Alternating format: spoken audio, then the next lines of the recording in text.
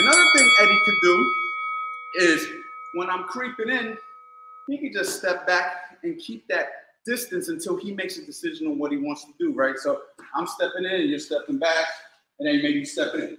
All right, so you're just keeping that range. Okay, again. Good. And notice what Eddie did right there. See, we ain't even rehearsing this, y'all.